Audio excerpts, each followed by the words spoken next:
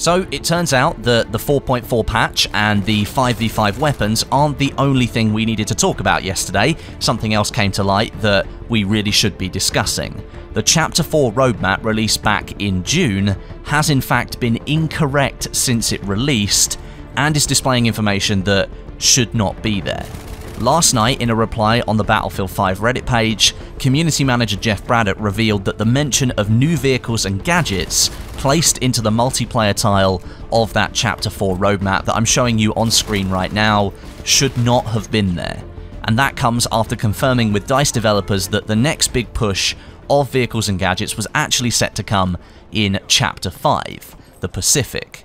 To clarify this issue, and this bit is quite important, so please pay attention, the image used in the Reddit thread to highlight this issue is the roadmap for Chapter 4 specifically, and it's slightly different to the one now being hosted by DICE and EA on the Battlefield website. The image on the left of your screen is the one containing the mistake, and this was the roadmap released on June 5th, and the image on the right is the current roadmap for Battlefield 5. It is a bit confusing. The roadmap on the left provides more detail and text about Chapter 4, but it's technically incorrect, and then I wouldn't blame you if you didn't know there were two different roadmaps displaying similar information, and one of them was an old one and one of them is a new one.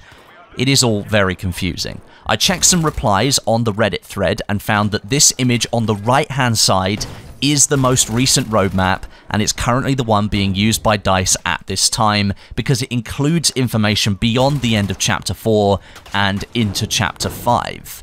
I told you this was a little bit confusing. Honestly, it's all over the place. However, despite all of this, the mention of vehicles and gadgets coming to Chapter 4 in the Chapter 4 roadmap does remain incorrect. Braddock's post on Reddit alludes to this. The answer I received from the vehicle dev was, "What are you talking about?" I showed him the image you shared, and he said, "That's wrong. The next big push of vehicles and gadgets is with the Pacific." He's frustrated with the inaccuracy of the specific chapter roadmap, and he's escalating it to his bosses and studio leadership, and I'm escalating it to the marketing team to find out why it has this info in the first place. The body of the article doesn't talk about vehicles or gadgets, it only talks about weapons and elites, so the image is inaccurate. I'm sorry. This, to me, apart from creating yet another debatable point about the content available in Battlefield 5, shows me there is some real internal issues happening at the studio at the moment. Looking past the fact that the roadmap is now technically not the one in use by the team, it was still incorrect when it was the one in use. And that means, despite the piece of media having gone through multiple layers in the DICE development team, and then likely through EA as well to verify everything, information was still released that was incorrect. And that's really, really worrying. If all the different teams attached to the content that was going to be displayed in that roadmap approve the roadmap, then that really does expose some massive communication issues within the studio. But it is somewhat consistent with the very shaky progress that Battlefield 5 has made, or the case may be, hasn't made, since March. At the launch of Chapter 4, a bunch of vehicle camos were released into the armory. They were available for company coin.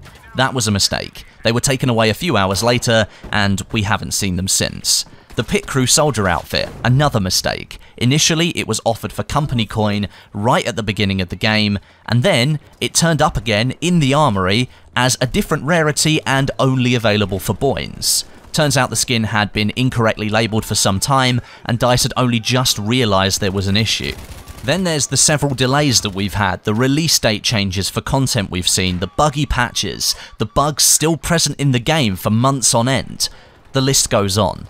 All of these factors contribute to what I think looks like a state of near chaos for DICE at the moment. You can't say that their showing has been a good one for Battlefield 5, but when you start to dive a little bit deeper, you can see a development team that's basically in freefall. They're trying to scrabble themselves back into a position of control, but they keep tripping over every time they try and get up. And it only makes things worse when issues like this one turn up, where content has quote-unquote been promised through a roadmap, only for that statement to be backtracked on and then adjusted.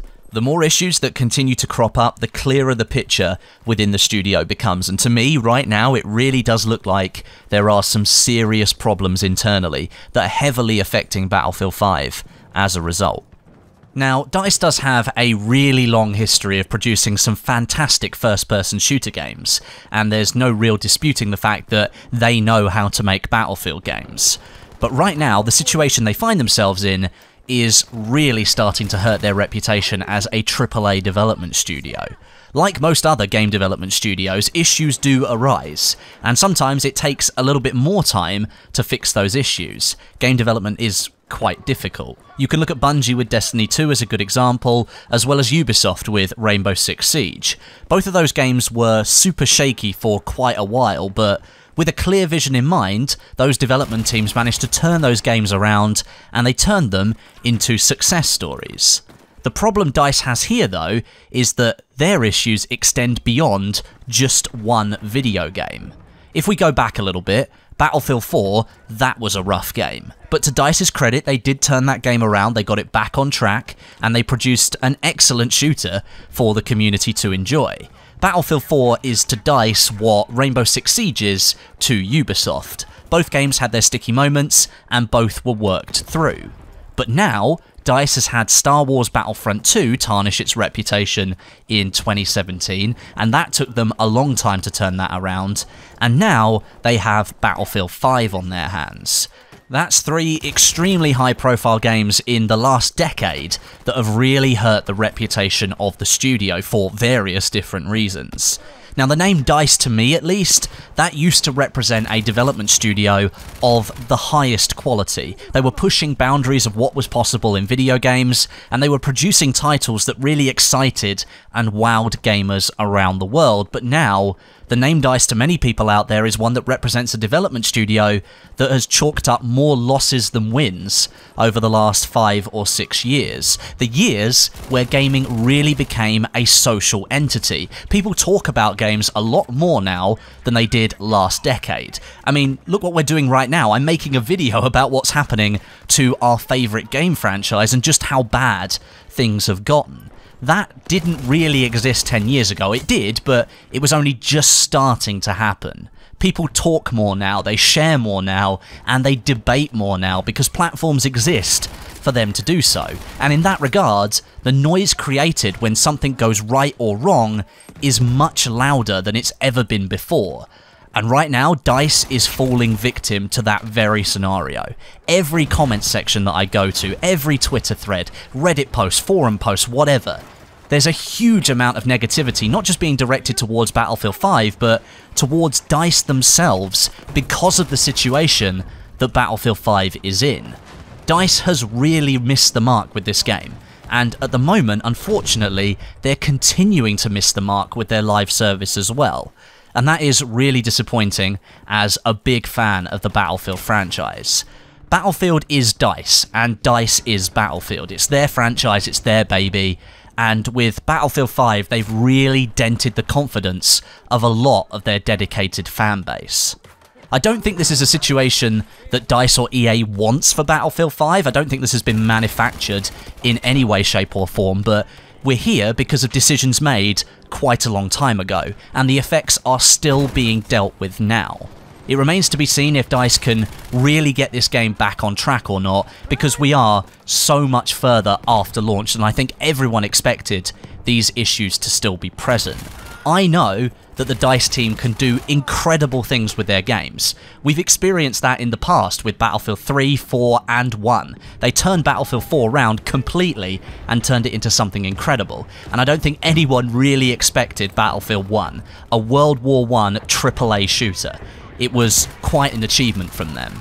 But I just hope the current team at DICE has the energy and the direction to do something good with Battlefield 5 as well. There are some really big issues that need to be resolved here, and these issues aren't just bugs in a video game anymore.